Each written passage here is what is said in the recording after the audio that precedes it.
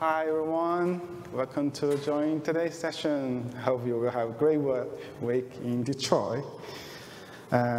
So today we're gonna share some hands-on experience on running kube-scheduler, including configuration, extension, and operation. We hope by the end of this talk you will get some practical ideas and actionable practices to run your scheduler more efficiently in your production environment. And firstly, let's introduce ourselves. Hi, I'm Yuan Chen from Apple Cloud Service. So glad to meet you, and it's cool to also see so many people show up. Hopefully, there are many more people online. I'm Huang. I'm also from Apple. I'm also the co-chair of the SIG scheduling. I'm Yibo. I work as a software engineer in Apple Cloud Services. This is actually my first KubeCon, so I'm pretty excited. Hello, everyone. I'm Chen Wang from IBM Research, and I actively contribute to scheduler plugins and auto-scaling. On the other side, because I'm in research, I also did a lot of research work in resource management for Kubernetes, and I also try to enhance Kubernetes for all types of machine learning workload. I'm very looking forward to talking to you in person. Cool. So this is today's agenda. Firstly, we will give a very high-level introduction on the kube scheduling, and then we'll deep dive into each part: configuration, operation, and extension. And in the end, we hope we can have 5 to 10 minutes for answering questions. All right, the first part is about what is scheduling anyways. So when we talk about scheduling, we usually talk about the typical part life cycle, because scheduler is just playing a certain part in the whole life cycle. So it starts with the part creation, usually either by a user directly creating a part or creating a deployment, and the controller manager is responsible for spinning up the paths. So after that, the job of the controller manager is done. Then is turned to the scheduler to try to use its knowledge on the whole cluster to find the best node for the path. So right now, it just treats the scheduler as a black box. The input is the pending path, and the output is the path associated with node. And after that, it's Kubernetes' responsibility. Then the corresponding kubelet will get notified, OK, there's path coming to my node, so I should be responsible to bring it up, to spin up the corresponding containers. Then the pod gets into a running state. And then after that, optionally, if it's a run to completion pod, then it will run its job, finish the job, and it's done. Then the pod gets into a completed state. But it can be also that the pod is a long-running services, then the pod just stay running forever. So this is basically the whole pod life cycle, and the scheduler just focuses on between the pod creation and the pod running. So let's zoom into the red rectangle box to look into a little bit into the internal of the scheduler. The first thing to look at the scheduler is what's the input and output. So the input, one type of input is definitely the pending paths that the scheduler should be diligent work on to find the best node for it. And the other thing, to make the pod placement decision, it should be aware of the up-to-date cluster status, including not only to the running paths, the nodes information, storage information, PVPCs, etc. So in this case, internally, scheduling will cache all the information, and so that it can make the right decision for placing the path. This is the first part. And second part is we call it internal queues. So the path comes in, we should find the proper mechanisms to sort them properly, and also have some back-off mechanisms so that it's pretty fair to schedule both the high priority paths and also low priority paths. That's the second part for queues. And then the third part is called call scheduling. Then a typical workflow is that a path popped up from the internal queue, then the call scheduling works on it, goes through a series of the actions. Then the output comes into two ways. One is, okay, we can't find a node to host the path, so we go to the binding cycle. Binding cycle is nothing but associate a node name with the path. So that is one output. And the other part is that, okay, sorry, I cannot find a node to host the path. Then the path goes back to the internal queue and went through some predefined back-off timers, then it has another chance to be retried later. So this is basically also pretty high level of the internal of the scheduler. Then if you zoom in the core scheduling a little bit, we came up with an extensible framework that we define a series of the extensible extension point, and at each phase you can associate with the corresponding logic to overcome a particular scheduling constraint. But by here, I won't go into too details because later I will slice detailing each extension point. But here, you just want you to understand that there are two typical or three typical phases in a regular scheduling cycle. One is called filter. So the filter, the output is that it will give you a yes or no answer if we can find a node or multiple nodes to host the pod or not. It's a binary result. And after filter, if we can find at least one node, we will go to the score phase. Then the score is to rank the feasible nodes. Then by giving some predefined algorithm and policies, then come up with a final node we suggested the pod to be run on. So this is the happy path. We can find nodes, but that can be a negative path, right? We cannot find nodes. Then in that case, it goes to the post-filter. In the red rectangle, go to the post-filter phase. Post-filter, a typical implementation is called preemption. So preemption efforts is that, okay, I may want to sacrifice some low priority paths to make room for the high priority paths to run. So yeah, that is basically the most critical three phases. By now, I want you to get to know, but later I will just go a little deep into that. And another thing I want to mention is that scheduling is not only just a fixed block. It can be very dynamic.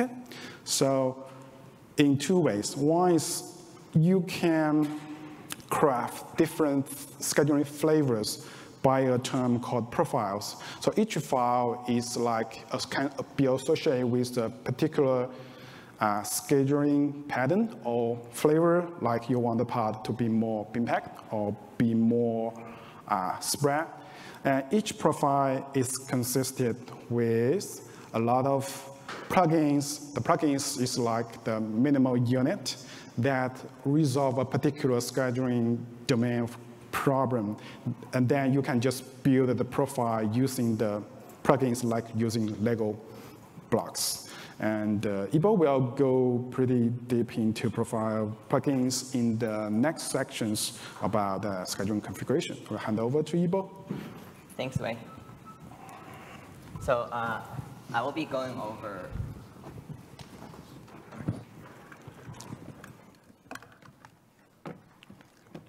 Okay, thank you. So I will be going over the scheduler configuration itself. So you can think of the Kubernetes scheduler configuration you can do that in the declarative format similar to like a pod spec, for example. So you can see here that we have like a sample kube scheduler configuration.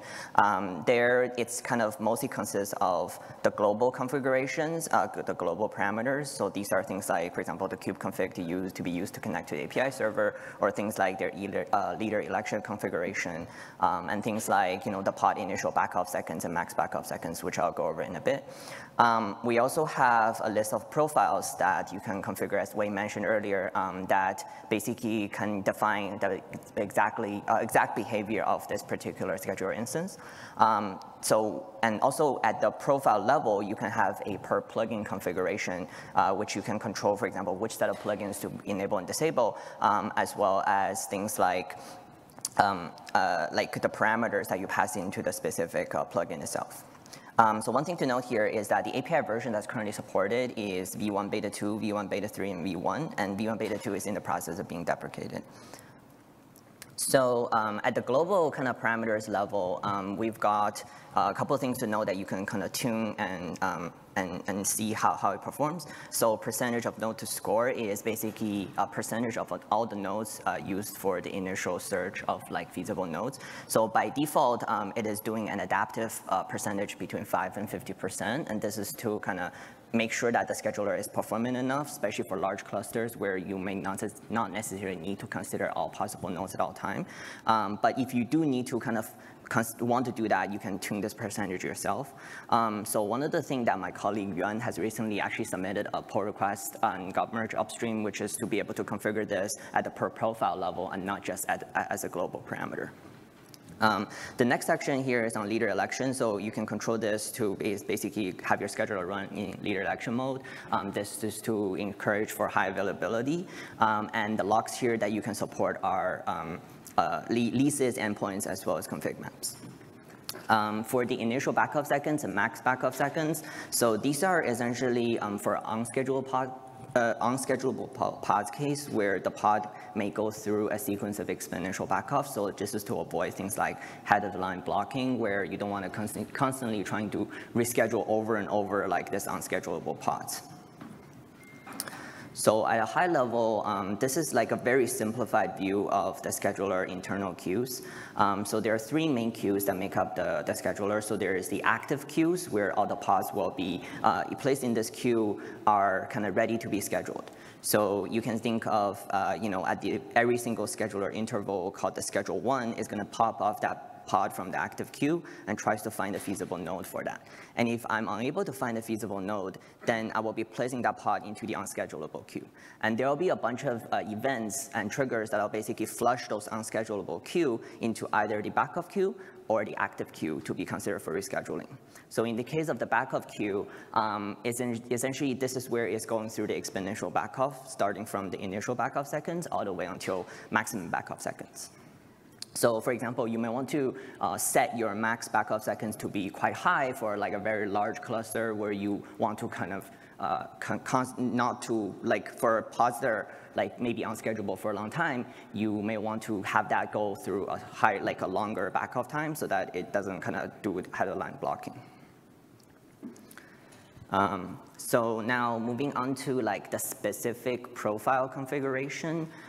So the profile configuration itself allows for like a granular control of the extension points. So those extension points are like queue sort, pre-filter. I'm not going to go over all of these. There's going to be a specific section going over every single one of the extension point.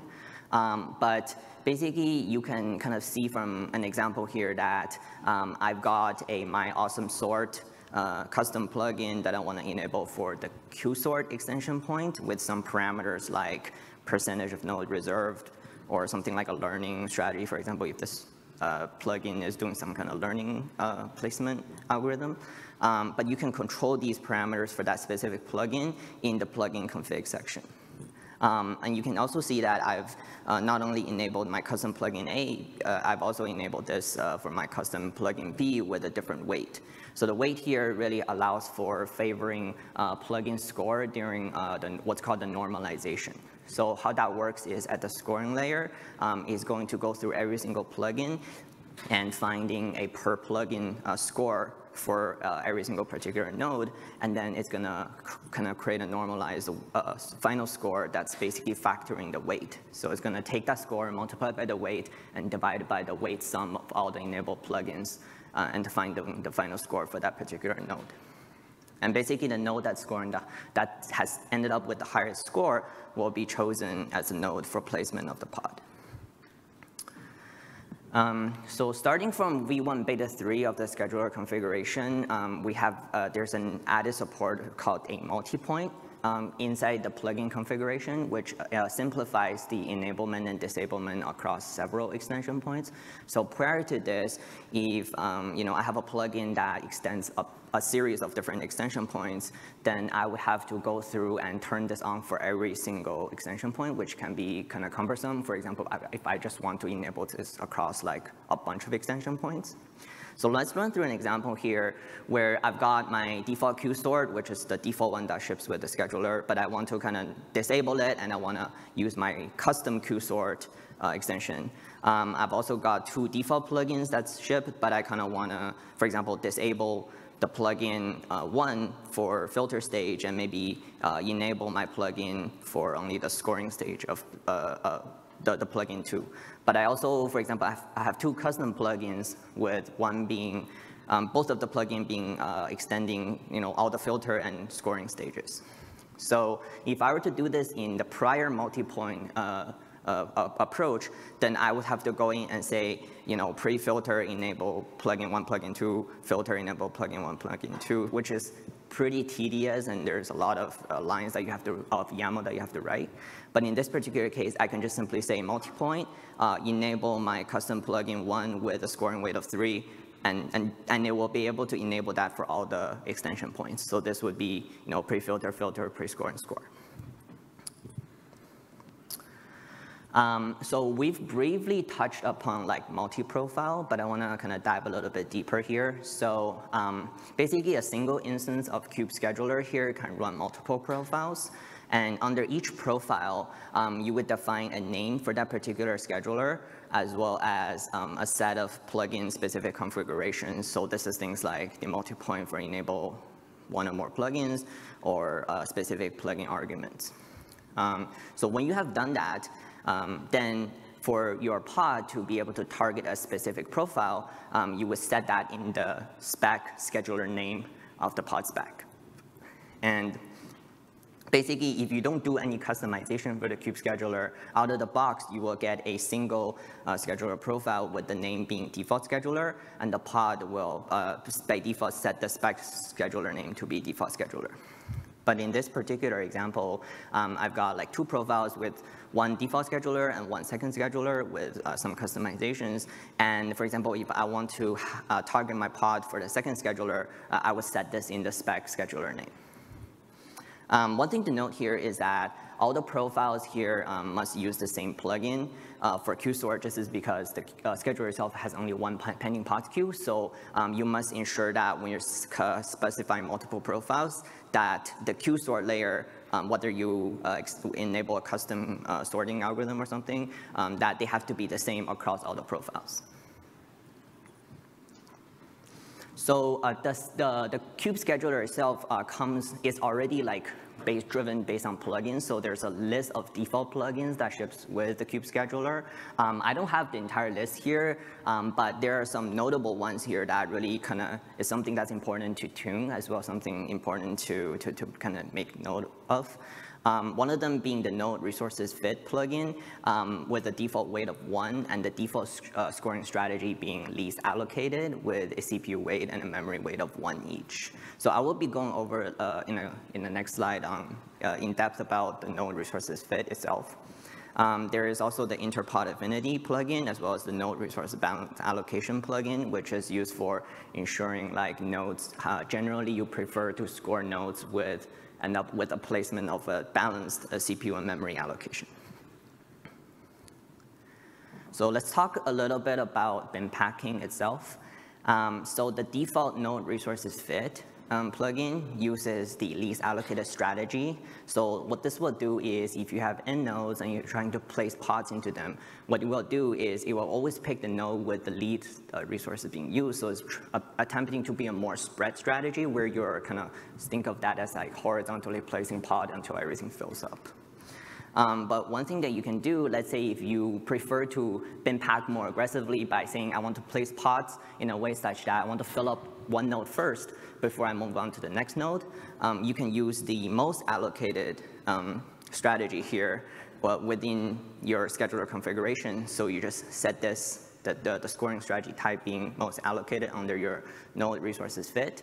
And in here, what it will do is it will basically start packing pods in a way that fills up the first node and then move on to the next node, et cetera, et cetera. And here's the algorithm, which is basically you go request resource requested divided by resource capacity multiplied by the percentage, as well as multiplied by the weight that's associated with that particular resource. So you could tune this such as like if you want to do higher weight for CPU or lower weight for memory, or maybe a different weight for like a custom resource like a GPU or something like this. You can tune this according to how your cluster and your node resource looks like. So another strategy that comes with the node resources fit is what's called the request to capacity ratio. So this allows you to have really kind of fine control of the scoring shape by giving kind of the exact mapping of my node utilization to the actual score that I want to get. So in this particular example, I've got my scoring strategy to be request to capacity ratio, and my shape looks something like if my node's utilization is 0%, then the score is 0. And if my node utilization is 100%, then I want to score a 10, 10 being the max here. So what this will do is you can see it will draw like a linear line from 0 to 10, essentially. And basically, if your node percentage lands on one of the dots, it'll give you a score according to what the line says. So this can be really useful if you don't necessarily, I mean, this is a very simplified example, but if you want to have a more complicated, different shaping example, you could really kind of finer control like your utilization to like your score mapping. So in this particular case, I see that I've got like more like a parabolic kind of shape where, as the percentage goes really high, then my score changes much less significant than, at the lower utilization percentage. So I'm going to do a demo here of the node resources fit here. So I'm inside a VM, and I'm going to be using a kind cluster here to show this. So I've got 4 nodes here with 1 control plane node and 3 worker nodes. So what I'm going to do here is, rather than, I'm going to show that basically how I would configure this by deploying actually a second scheduler into the cluster. And the second scheduler here, I've specified my configuration here with 2 profiles. So the first profile here is going to be a spread scheduler. And what I'm going to do here is I'm going to turn off all the other scoring plugin except for the node resources fit. This is just to really amplify this example here of what this request to capacity ratio looks like. And in the plugin config itself, I want to say, okay, I'm going to weight CPU and memory being equal. And my request to capacity ratio is going to say, if I'm at 0% utilization, then I'm going to give it max score. And if my utilization is 100%, then I'm going to give it min score. So the spread scheduler really just behaves like the least allocated scoring strategy. And then I've got a second profile called the pack scheduler. And what this pack scheduler is going to do is it's going to do the opposite, which is going to say if my utilization is 0%, then I'm going to give it a score of 0. And if my utilization is 100%, then I'm going to give it a score of 10. So this is basically saying I want to bin pack such that the nodes with the nodes that's most used will be chosen for my placement. So what I'm going to do here is I'm going to be deploying this scheduler.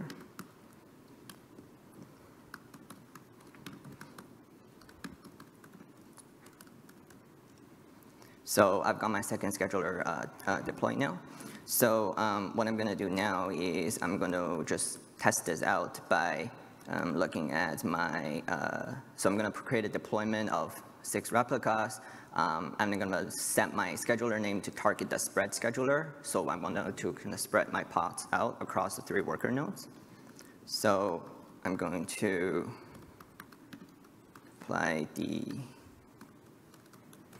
spread case.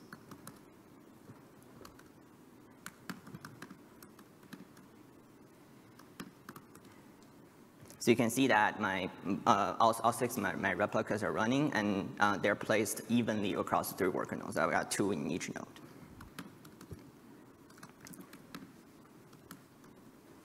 So I'm going to delete this deployment, and then I'm going to be deploying a second example that's targeting the pack scheduler. So exactly the same configuration. The only thing is I'm targeting this to a different profile. And I'm going to apply this.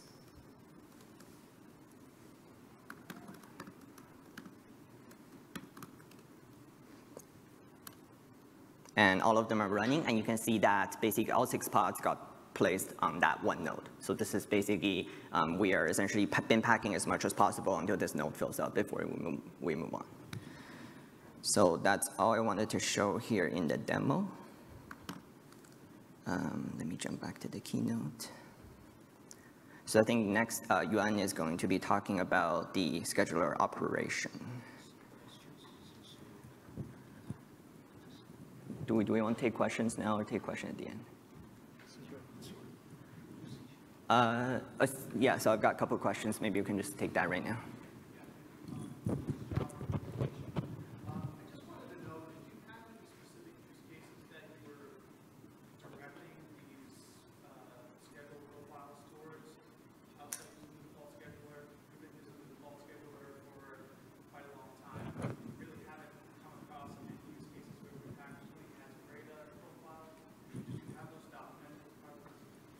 Sure. So the question was, did we have any specific use cases where you wanted to actually configure these profiles rather than just use the default one? So we have some use cases where we have particular large clusters where some customers we may want to really bin pack really tight because they run a very large scale deployment.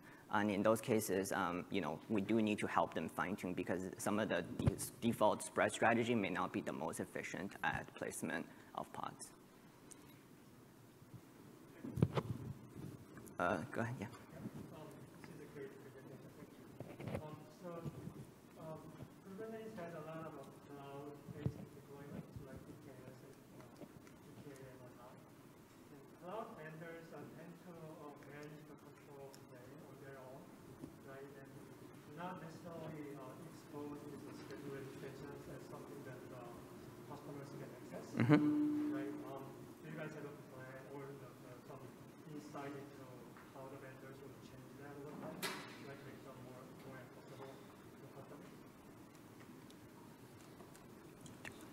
I think I can.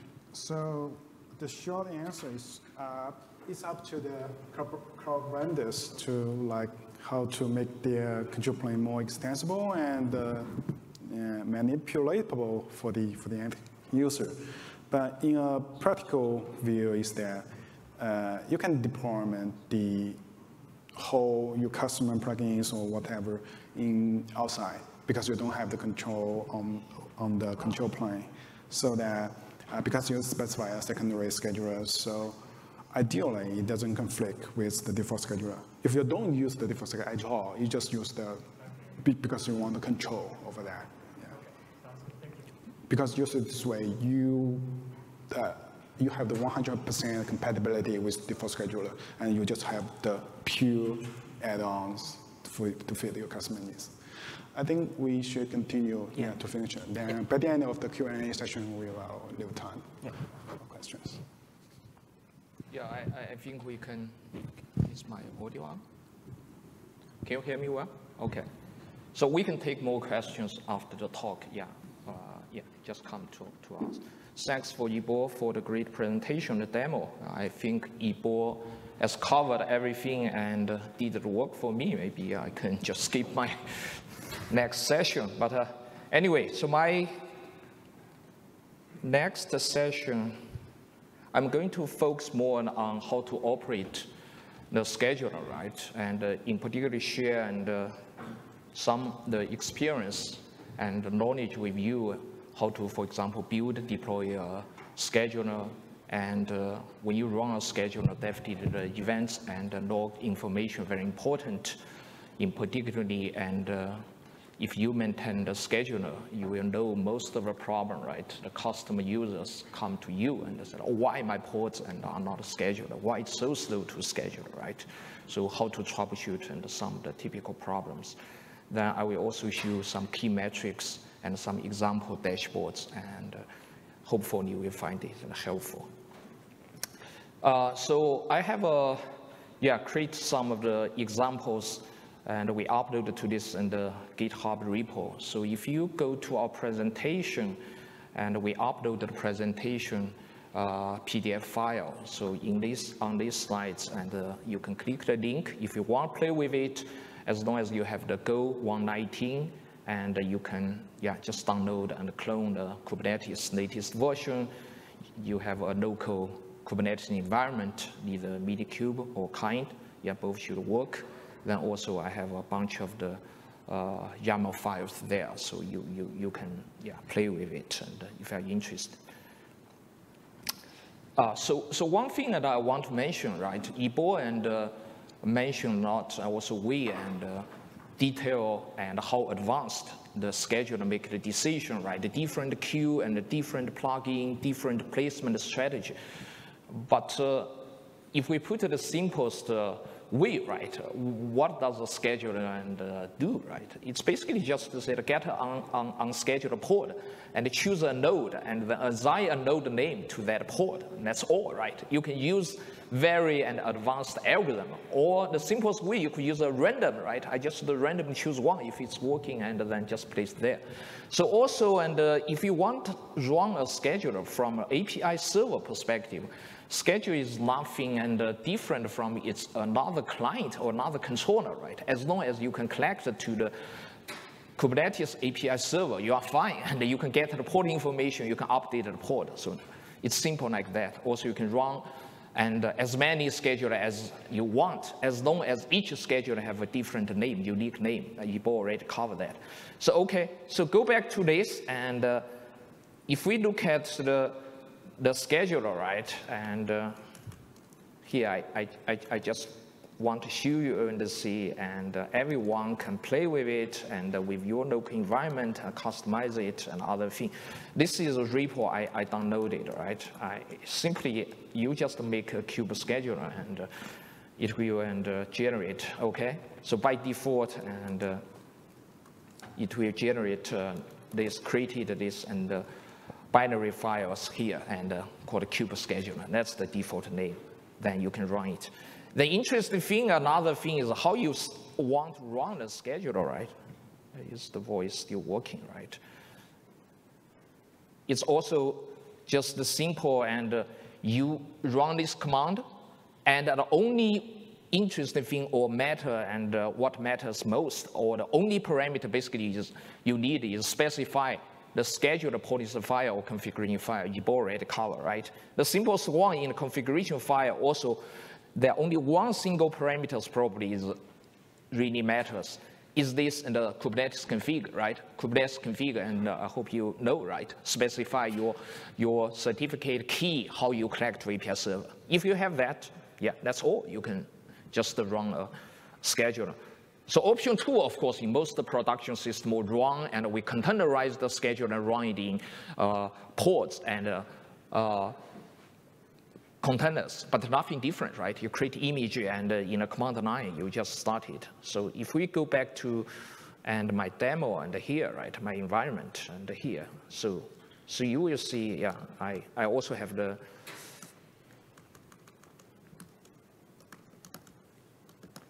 script there. You can see here, just run this and the schedule I just built and specify the configuration file. Also the configuration file, and now Yibo already covered it, and I gave you a simple example that I created 2 basically profile. One is I call it the default one, nothing plug in. I didn't customize anything. Another one I call it the best fit. Yibo mentioned the curve, scoring curve here, and I use the default, the in-tree already upstream one, but it's not the default. Default called the least allocated. You can think it's a worst fit, right? Try to find the most idle nodes. Most allocated one means I will best fit. Try to find the most allocated one is like bin packing. something like this. Yeah, other parameters Yibo covered, I just specified there. Then, yeah, you just run it, and yeah, this kind of. If you see all this information, yeah, it's working, right? You see this.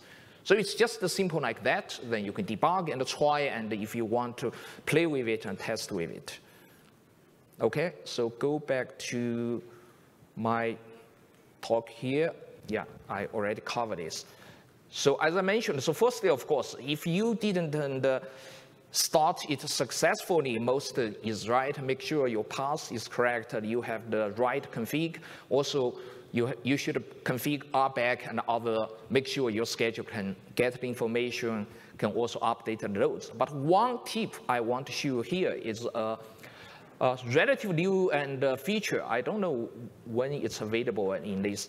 So if you want to debug and your configuration other thing, you can specify when you run the command called write config to with this and command line flag. So it will generate basically and the configuration files for you and what you are running. So for example here, okay. So now of course I really run the scheduler, but this one, if I use this, I have another one, I call it write config. The only difference here, I want to start the scheduler and the actual scheduler. Instead, just generate this and the profile configuration file. So if you use this one, of course, you can play and then later I have all this script there. Okay, it's basically we generate and the scheduler files for you and this one. So if you check this and it's a known file and a large file, right? It's already populated all this and the default and configuration plugin information. So then you can see is anything right or wrong, right? Your configuration and this default value, you can see our lead election is true or false. So this will be very useful for you to debug and if your configuration or your scheduler and didn't start, okay? Then switch back.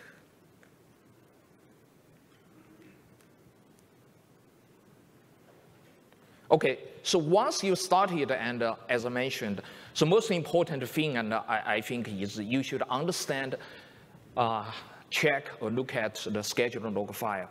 So typically, and there are all different ways you can specify, configure it. And early version, you can specify the log file and just on the command and flag. Now I think there are different log and utility and can configure it.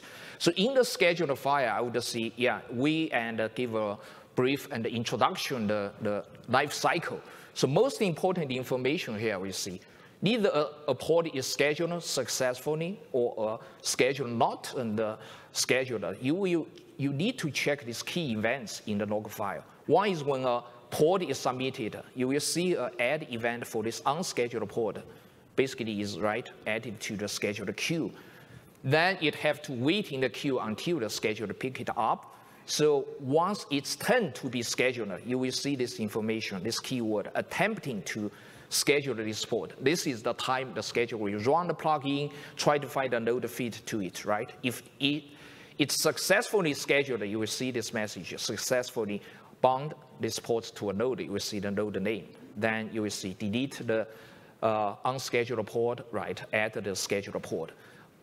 On the other hand, if a scheduler and if a pod is not scheduled, most important thing, information, and in addition to the queue and other events information, you will see this and not fit.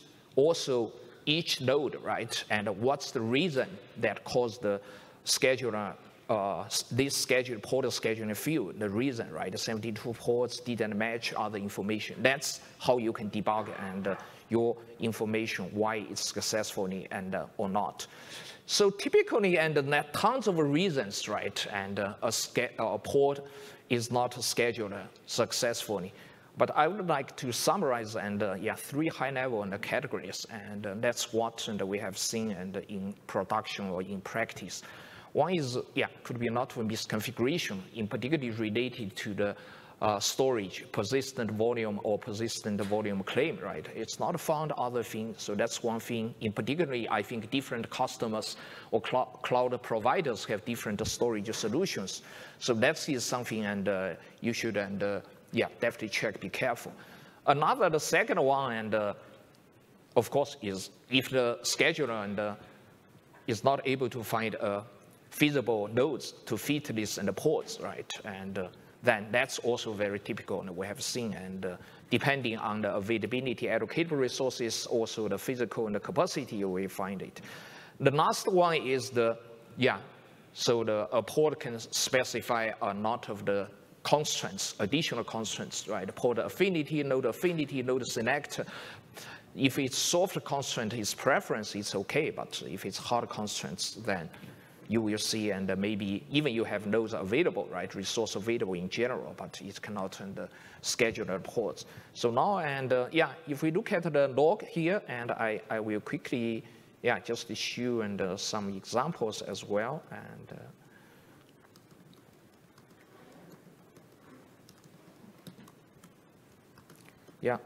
so again, I'm going to start this scheduler, right?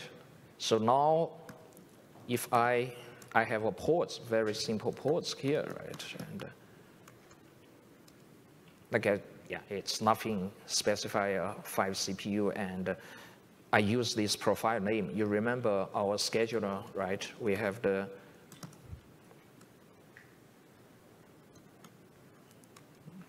this one. We specify, we create 2 profile, right? You can use any one to do it. It's a little bit stolen at all. Okay. What's going on? Oh, I have this large ports, and I run early, and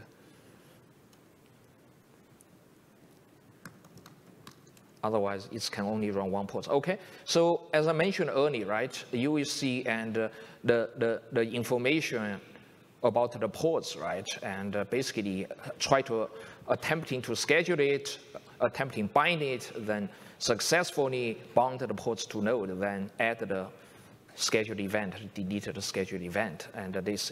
But if I run another and a large ports, right, I have a large ports with 2 CPU because my nodes, if you look at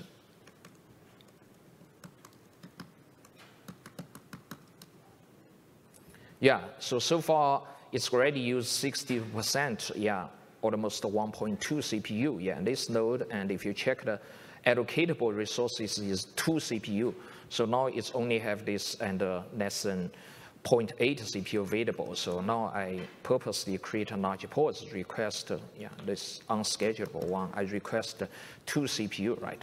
It should not be able to schedule, right?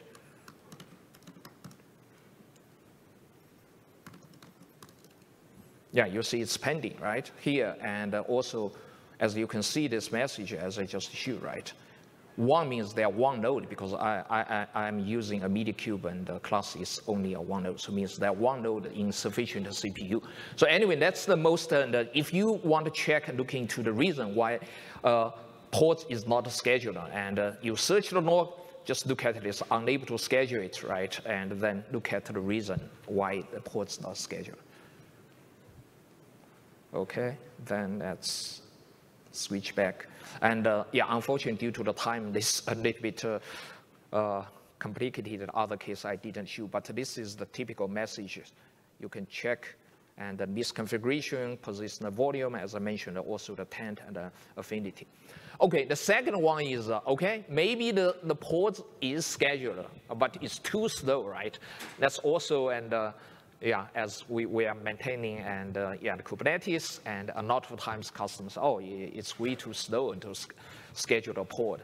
So here I also want to mention and some of the common cases or tricky cases. The first one is, the scheduler need to talk to API server, maybe even talk to some of the admission controller. because it needs to update the ports. So it needs the networking collection and make sure the network and the latency is okay. Otherwise, a lot of times we also noticed because of the network and latency issue, so the scheduler make a good decision and right decision and a quick decision, but unfortunately, and it cannot update the ports and the status. Then this will slow down the entire pipeline and finally slow down the scheduler, ports scheduler, increase the latency. So normally, if you check the log, you will see some, like the collection, timeout, other information, like error updating this and the ports. That's one thing. The second thing, Yibo and mentioned, it's very important is this. So there are two parameters called back off, right? If a scheduler the first time was not scheduled successfully, it will be put into the unscheduled queue, then to the back off queue, then wait for its back off time, right? Expire, then it's moved back to the active queue to get another chance to be scheduled. But it's also, I think, important, also sometimes tricky to set these parameters. And the default one is 1 second for the initial backoff seconds and 10 times for the maximum 1. So it's exponentially increased. So it's like 3 times it will increase to 10 seconds. Only wait in the backoff queue for 10 seconds. Use this and the default one, I would say it's quite good, right? If you want the responsiveness, right? Because the cluster status could be changed. So far, the cluster didn't have the 5 minutes ago, 1 second ago, and didn't have the resources, but maybe just 10 seconds later, some ports and finished, it can schedule. But another thing that we have to be careful is if you set too small, even use the default one we noticed, it could in large clusters and with thousands of nodes or 10,000s of ports, you have different priority of the clusters. It could cause some of the head of line blocking issue. What caused that is because your highest priority ports, for example, highest priority ports, and didn't find the sufficient and resource to run, it put back to the back off queue. But it's back off and just wait for a few seconds, then come back to the active queue because the default queue and the ranking or sorting is based on priority, right? If you have a large number of these unscheduled higher priority and ports, they are unschedulable, misconfigure other thing. Then we just keep back to the active queue, rescheduling too frequently, then they can cause other no priority ports, right, blocked and cannot be scheduled. So this is something and you have to make the trade-off, right, responsiveness and also make sure the fairness and the other thing. So maybe I can quickly and show example here, this percentage of nodes, the effect, hopefully we can, let me see now what's the default configuration. I started. Okay, so now is the default one I just show here. You don't need to specify this default. Initially is 1 second, maximum is 10 seconds, means the unscheduled only wait for the, in the back of queue for 10 seconds. So now one reason, I start 2 ports early because this large CPU 1 is pending and because it didn't get enough resource. But what about if I deleted and deleted these ports, right? Okay, I can delete, just call it ports. Okay, let's see, and I should restart it, and but let's see how quickly and it's get. I don't know if this is the largest CPU ports or unschedulable one. Okay, maybe let me start it from beginning.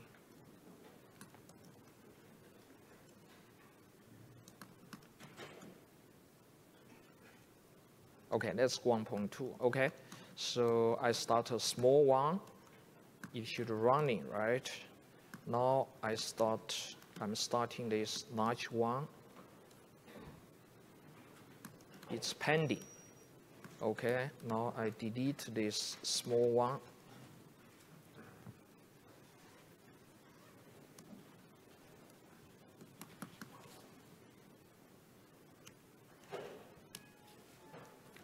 Okay, so you can see this one quickly, even less than 17 seconds because the backoff time is 10. Okay, now what's happened? And if we change this to, let me just give 60 seconds, okay? Maximum 60 seconds, and the initial 60 seconds, and the maximum also 60 seconds.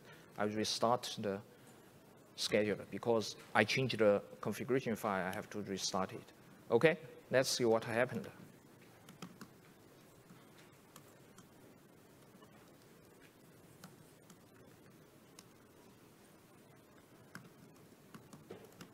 We started the small one, right?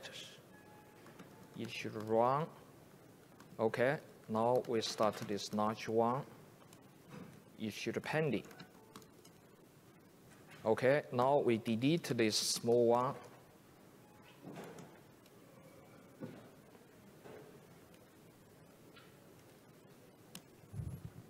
You see, it's still pending. Of course, we don't need to wait, but we can come back to check. But it's already, it has to wait and for at least 60 seconds, right?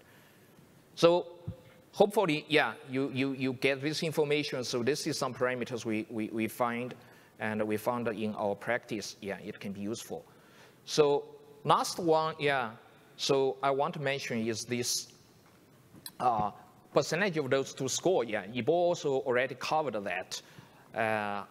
This is important, and I want to emphasize it again. Is balance basically your scheduling quality and the schedule performance, right? So you can imagine you can have a fastest and the scheduler, quickest scheduler, just randomly choose one, right? And then the quality could be poor, and you may not find the best nodes, but it's definitely is the fastest one. So the Kubernetes have this percentage of nodes to score, and you can specify it. By default, it's 0. They use adaptive and the formula. So it's 50 minus the class size divided by 125. So here is examples, and if you specify 60 and percent, then 250 nodes means 250 times 60, and you get 150 nodes. So it means the scheduler will just scan all these cluster nodes until it finds 150 feasible nodes, right? For this example, you can see here, and that's from some logs, and I run and offline. So it's evaluate a total of 232 nodes, then finally find this at 150 and port. But if you don't specify the parameter, use the default one, the default use this formula, the percentage is 28%. 28% of the 250 nodes is less than 100. So the current implementation, the default minimum and the feasible nodes is 100. So because it's less than 100. So you can see here, it searched 172 nodes until it found 100 feasible nodes. I just want to mention the use cases for this one is, for example, for batch workload. You have some Spark job with thousands of ports.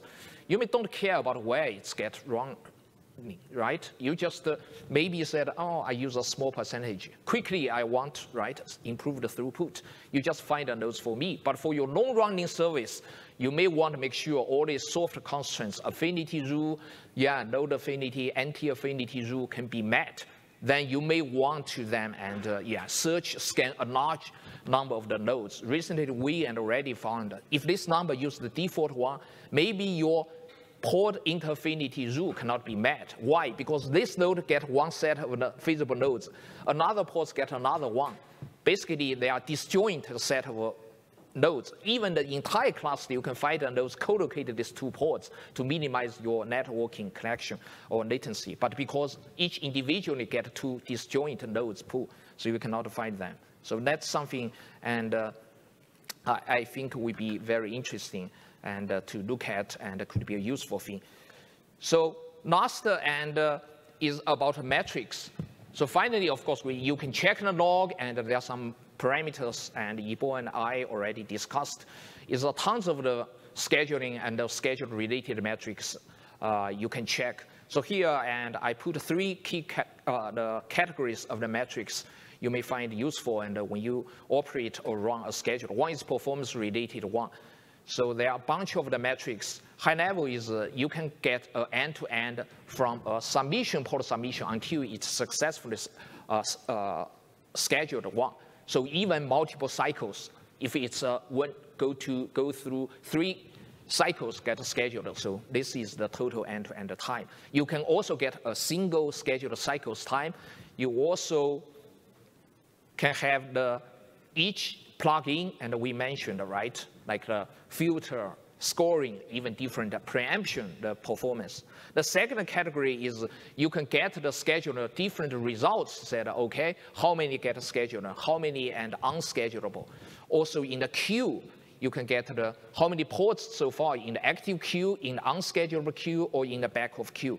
Finally, and the preemption is important, right? If your high priority ports not scheduled, and the scheduler try to evict other ports, so you can get a bunch of the preemption information, total preemption attempts, right? If this ratio is too high, probably means your capacity might be in trouble, right? Or how many ports actually are evicted or preempted. So you can check this. Yeah, I have the link here. You can check this, and the metrics files in the scheduler package, they list all these metrics as well as the descriptions. So here I want to go to the detail. Then of course you can create the Grafana dashboard, can monitoring all this information. Yeah, as I said, the latency information, the ports information, and the preemption information, all kinds of information. That's definitely will be a great tool and to get the information about the performance, about the overall status of the scheduler. So okay, I think that's all I have, and I probably don't have time to take any questions, but we hopefully can answer something and some question at the end of the talk, or you can come to us to ask any questions. Okay, All right. Thanks, Yuan and Yibo, for the operation and the configuration part. So next part is about scheduler extension, sorry. Yeah, scheduler does provide a lot of in-tree functionality and provides the flexibility for you to config to behave differently, but it's also very possible you still miss the fundamental functionality you want to fit your customer workloads. So what should you do? Is there any way to push the boundary of the default scheduler? The answer is yes. So there's a couple of extension ways to extend the kube scheduler, just like the principle of the overall Kubernetes platform. So the first one is called scheduler extender. This is the first mechanism we introduced, I think, a couple of years ago. So basically, extender is an external HTTP webhook. You can just associate with particular phase of a scheduling cycle. But there's 2 problems. One is it only provides a pretty limited phase for you to hook on. I think, if I remember correctly, right now you only can hook into filter, score, and the preemption.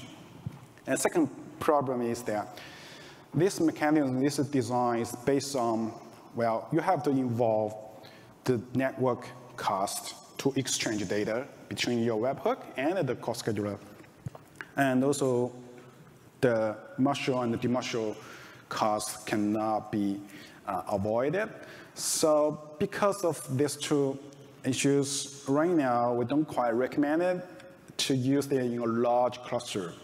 So we do get some reports that the extender can slow down the overall scheduling throughput. So the second way, schedule plugin is the most recommended way to extend kube scheduling right now. And yeah, the latest stats were basically based on this. So it resolved the 2 problems I mentioned in extender. First one is it provides a bunch of extensible points for you to extend. And basically, at every single place you can think of to extend, basically there's an extension point for you to use. And second one is that we no longer to use the HTTP or RPC connection between your extension and the core scheduler. Instead, we provide a language-specific interface. So basically, you have to implement that interface, then recompile the extra plugins atop the default scheduler. So basically, you have the 100% compatibility and just have the net benefits of the plugins you developed. And also, the third way, because Kubernetes doesn't have hidden API, what the kube scheduler can build, you can also build the same thing from scratch. You own in that way, you own everything. You own the queues, you own the cache, you own everything, and have to implement all the scheduling constraint primitive in the pod and everything. So, but yeah, you own it. So this talk will basically focus on the second extension. Oops. Give me 1 second.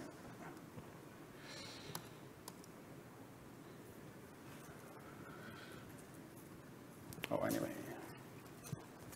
Okay, if you look at the typical scheduling cycle, it first starts with the so-called queue-sort interface. Queue-sort is the interface between your starts, pop up the pod, and gets started with scheduling a pod. So the queue-sort provides a stateless function interface. Just give you 2 paths, and you tell me which pod should be prioritized over the other.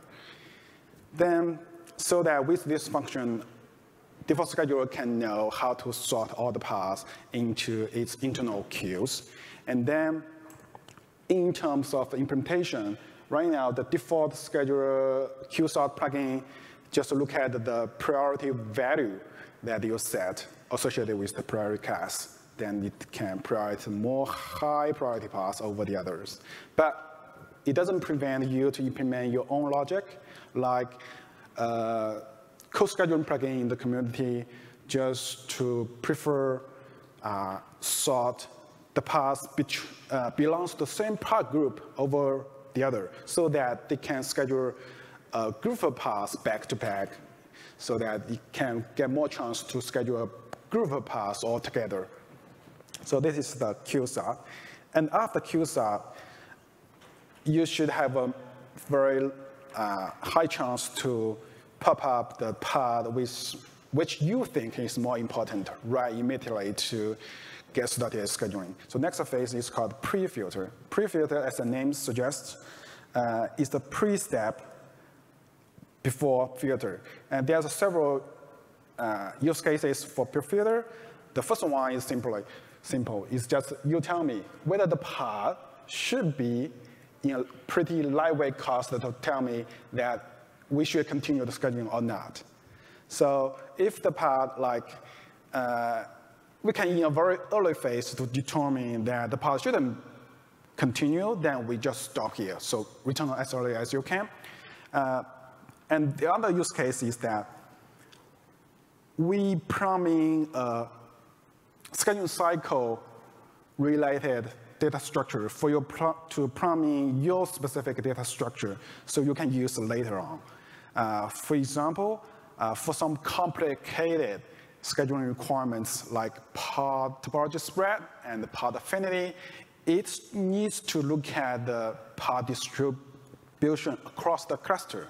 So in this case, later on, the filter interface doesn't quite fit because it doesn't know the entire cluster's path distribution. So usually, best practice is that you pre-calculate sort of a predefined data structure, and for the functionality you want to schedule later on, then the data structure, the value will be passed down in the same schedule cycle. So you can find a similar implementation in pod topology spread and pod affinity. So this is for pre-filter. And another thing I want to also mention is that in the latest Kubernetes offering, we provide a hook called pre-filter result. So in the before, it doesn't exist. So basically, it can give you the knob to return a very smaller list of nodes so that the later on scheduling will just do the scheduling logic among the nodes you provide. So it's pretty useful in terms like you schedule daemon set part so that you just, because daemon set is just you singularly schedule the pod onto the single node, so you don't need to search the whole cluster. So you can have some similar innovative idea in your pre-filter implementation. So next, filter. Filter is just give you the pod and give you a node, and you tell me whether the node fits the pod or not. And yeah, you can be using the pre-calculated information that prompt into the cycle state, and also you can, if the scheduling logic is pretty simple, you just implement the logic without help of the cycle state. And the next, after filter, we should come up with the output of a bunch of candidate nodes. And among the candidate nodes, what we should do is we score them, rank them to come up with a final winner node for the pod to bind to. So in this phase, pre-score is similar like pre-score to score is similar like pre-filter to filter. It's just that in this phase, we don't need to provide a yes or no answer, because when it comes to score, the node we provide here in the node list are all feasible nodes. So in this case, so the most practical usage is to, again, pre-prompt some calculation so that you can use later in the score phase. And score phase, along with the, we call it the normalized score, is to come up with a final score by given logic. And then the score will be accumulated. And then finally, we come up with a final score. So we pick up the highest score for the pod to bind to. Yeah, that's for score. So next, usually after score, actually we can just say, okay, we are all done. We can enter the binding phase, but hold on a little bit. So there's two more phases we provided for you to do some extra enhancement or accuracy control. The first one is called reserve. So if you take a step back, so what's the source of truth of pod scheduling? And what the source of truth of pod state? The source of truth is that only the pod get persistent into etcd, we can think, okay, the pod is really running there and occupying the resources, right? That means by the end of the score, the pod hasn't been bounded yet. It can fail or it can success. So in this phase, to temporarily reserve the resources, but we don't know yet whether it's finally persistent or not, we should provide a reserve phase for you to reserve the specific chunk of resources temporarily. We hope in Happy Path that later on the banding will become pretty fast, and then we just deduplicate the reserve the resources. Or if some unexpected failure happens afterwards, we just roll back the changes we reserved right now in the patch. This pattern is pretty important because in declarative patterns, if we just look at the declarative patterns, there will be a lag, right, between the pod gets scheduled internally to the phase that the pod gets persistently. So there is the gap. So we want to, during that gap, we still want to scheduling workloads accurately. So that is why we provide the reserve phase that is based on this pattern. Okay, and the permit is also for the same purpose, but it's usually a little differently. So basically, permit, if you look at the interface, it returns duration. That means in this phase, we semi-approve a pod scheduling, but return with a timeout, meaning by default is by the end of this timeout, if nobody tells me I should fully approve this pod or not, I will reject it. But within the timeout, usually a typical use case is code scheduling or GAN scheduling. So the sibling path of precedent path will tell the scheduler, okay, here we come, and we have reached the quorum finally, and then all the sibling paths should be approved within the timeout. So that's a very typical use case for permit use case, for permit extension point. But the default in-tree plugin doesn't use this permit interface yet.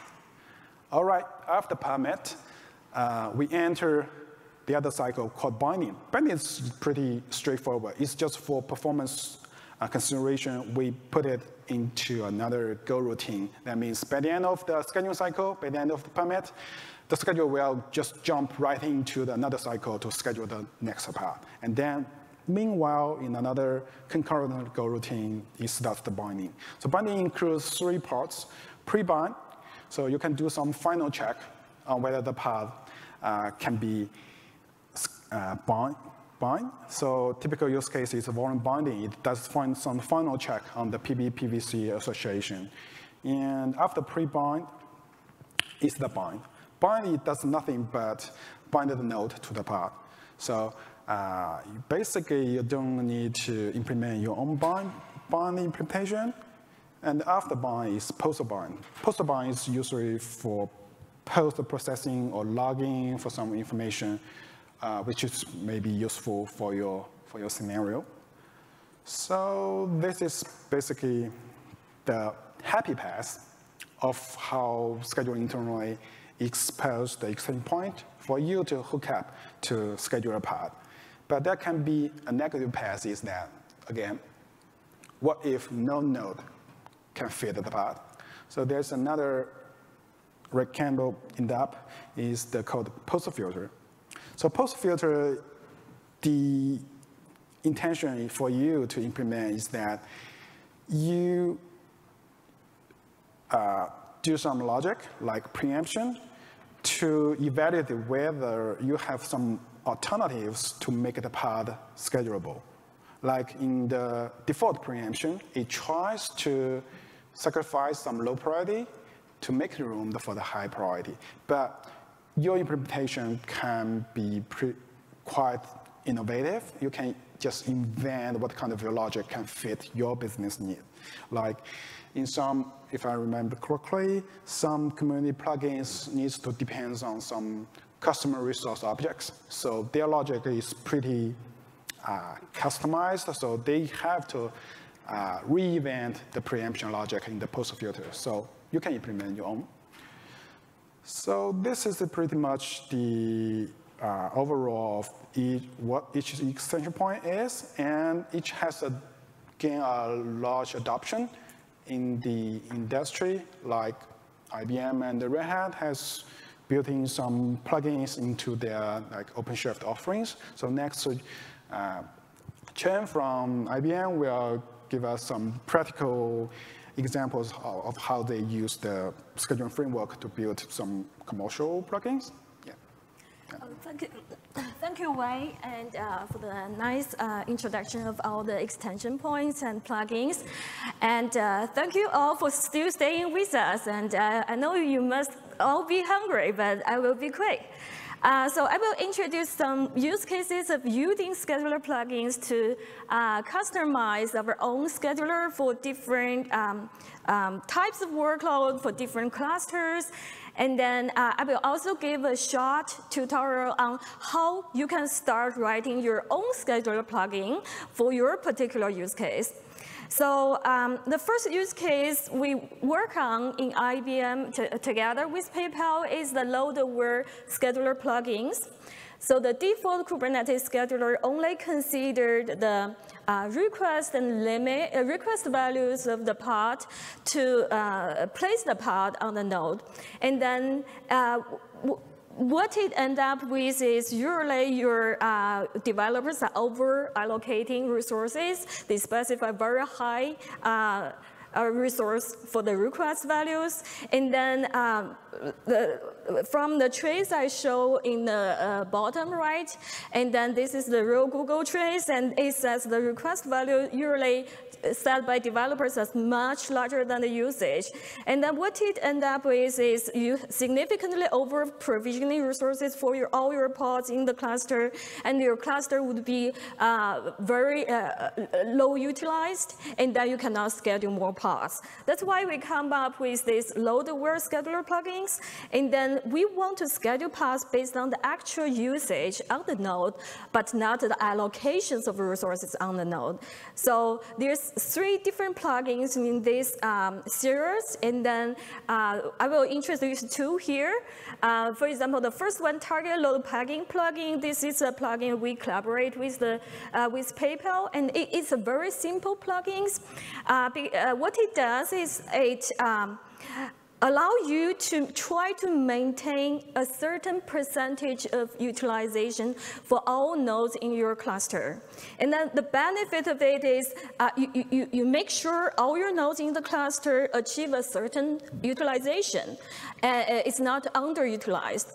Again, and if you keep the margin with minus X%, then you still have a margin, safe margin for you for the bursty workload. And then so you get a nice balance between both the utilization and your performance of the workload.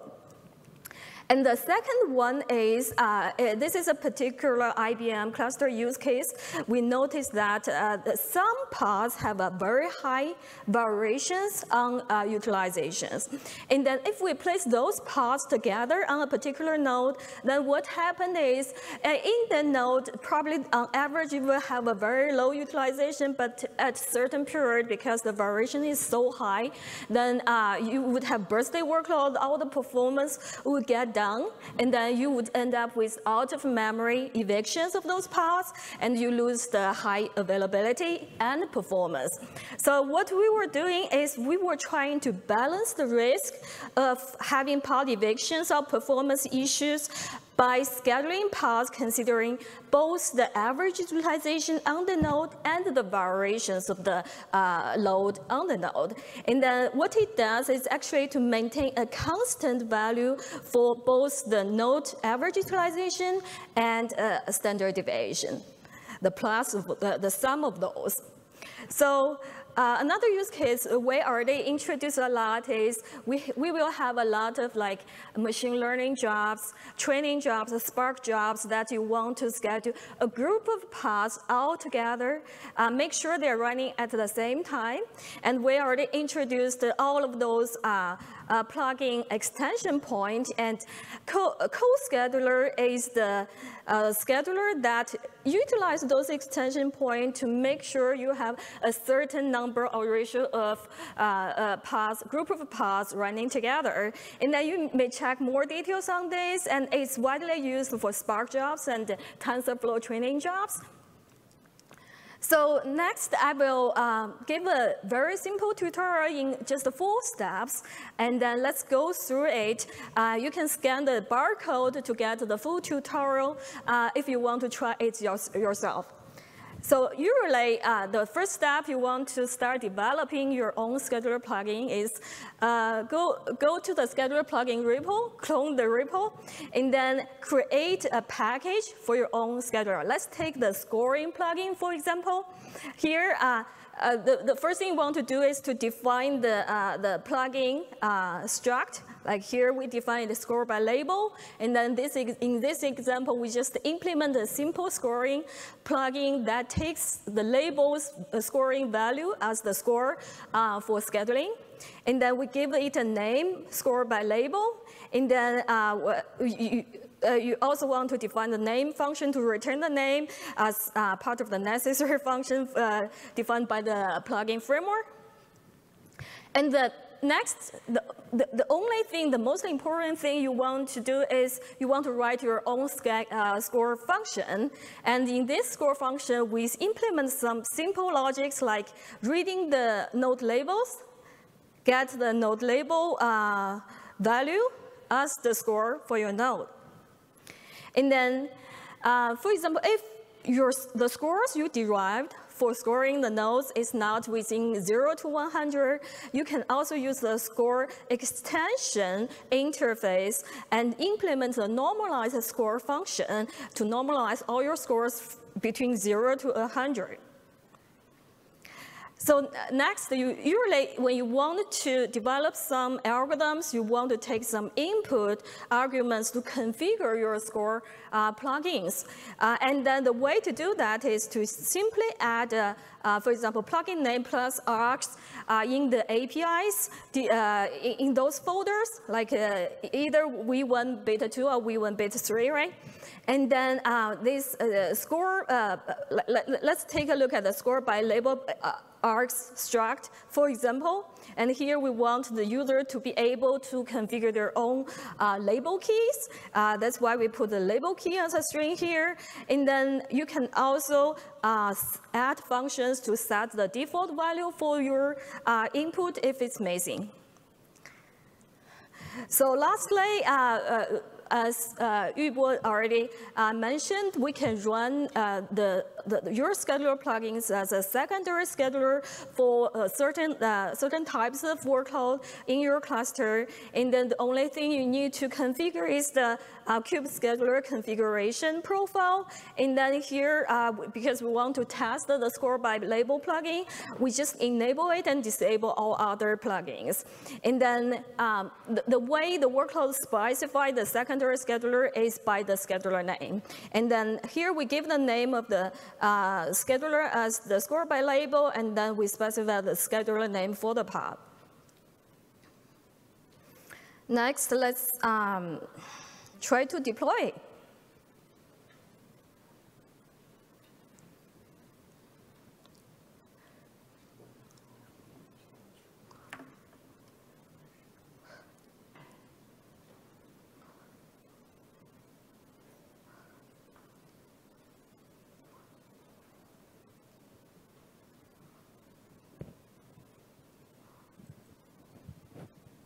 So here we are in a cluster with 3 nodes. Let's remember the node IPs with 232, 243, 253. And then we don't have any workload right now.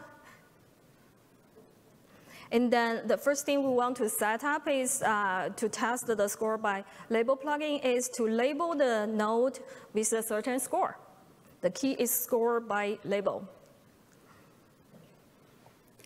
And 232, we label it with 10. 243, we label it with 5. And 253, we label it with 1. And then now the node 232 has the highest score. And we double check if the label is already there.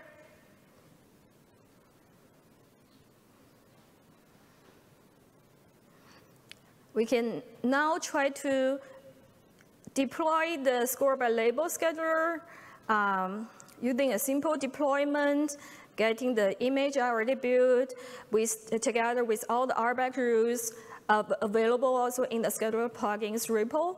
And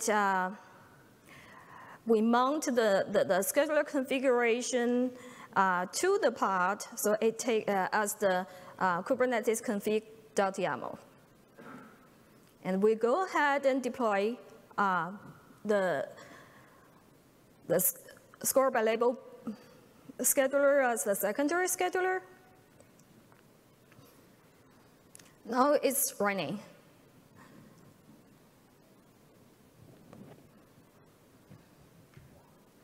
What we do next is we want to go ahead to stream the logs in another window. And then let's take a look at the testing workload, which is a test pod. It's used the score by label scheduler. And we go ahead and create the pod.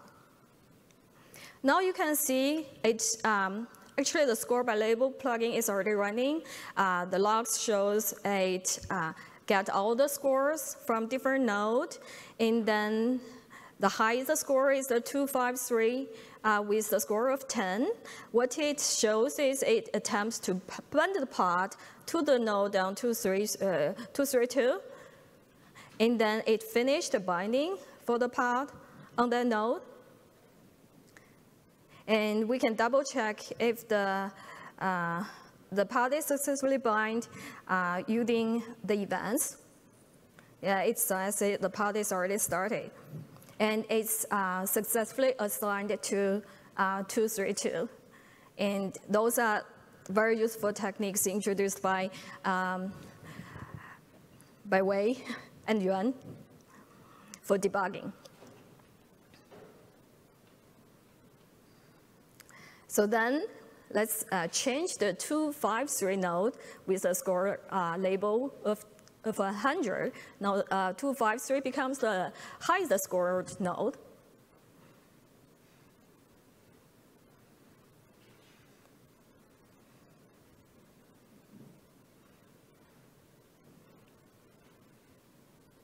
And let's try to deploy the workload again and see where it is scheduled.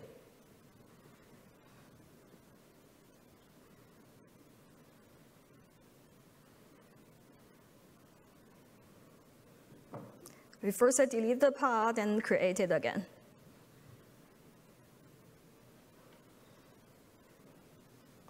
Skip a little bit because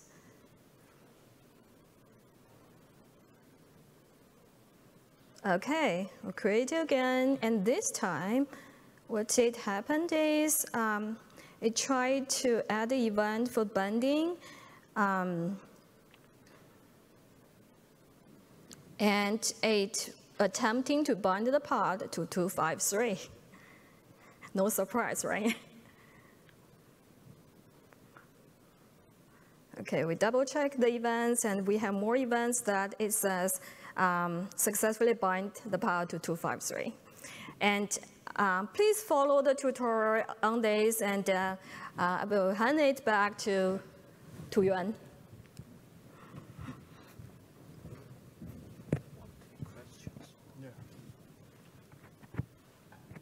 All right. I think this is pretty much for today's session, and here are some references.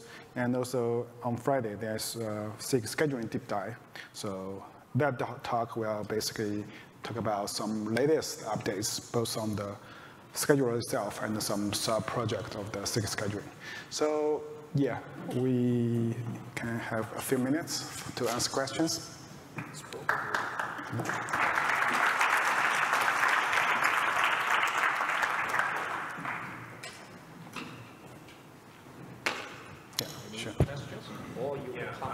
What I'm curious about are, do you all have ideas of like when you want to take plugins and kind of merge them into like Kubernetes, like upstream, so that more people can use stuff like code scheduling and things like that? Yeah. So the question was whether we have plans to move some out-of-tree plugins to the in-tree, to the core. So it quite depends on a few factors, like how the plugin itself is mature and how it's widely needed by the community. And the last piece is the API compatibility, whether it needs to introduce a new like high-level pod API. So I would say it's possible, but it needs to be worked on case by case. There's no general principle that says, okay, you check mark this, and you can push up to the upstream. But the good thing is that it's totally compatible. So maybe you just have spend some extra efforts to just recompile that plugin into that. Yeah. Yeah, go ahead. Right, so I have a question related to performance. Uh-huh. So you have a fairly large cluster of a couple of thousand nodes. Are there optimizations around which subset of nodes the scheduler attempts to schedule upon? So if I understand the question was about the performance, like maybe in the first round of the scheduling for the pod 1 is evaluating the like pod 0 to 500, and for the next one is evaluate another round of pods. Nodes. Is that your question? Yes. Say that you have 1,000 nodes. Right? Yeah. Evaluate all of those 1,000 nodes to see if you can potentially schedule each of them. Potentially take a long time if you have a lot of nodes. Yeah, I think Yuan recently have a use case if you want to talk about that. We can talk offline, just right time for the launch. Again, thanks everyone, I think, coming to our session, particularly you staying and until the end of the session. Really appreciate it. Thank you again. So yeah, we'll be around. Any so if you want to discuss, we'll be